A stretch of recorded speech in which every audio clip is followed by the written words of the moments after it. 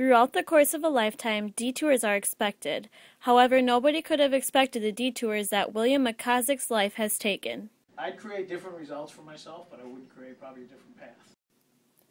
After graduating from a high school in Massachusetts, he got accepted to a small private college in Ripon, Wisconsin.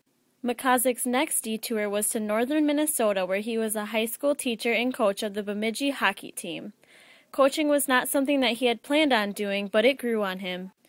He decided to make his final destination between the cities of Ripon and Bemidji, which happened to be Eau Claire, Wisconsin. So I decided to come back to the Midwest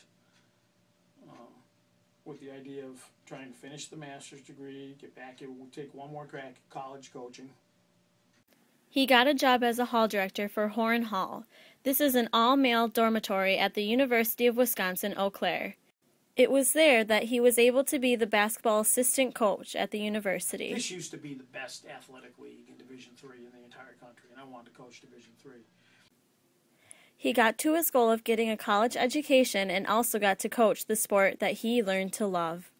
For CJ 222, I'm Sarah Soper.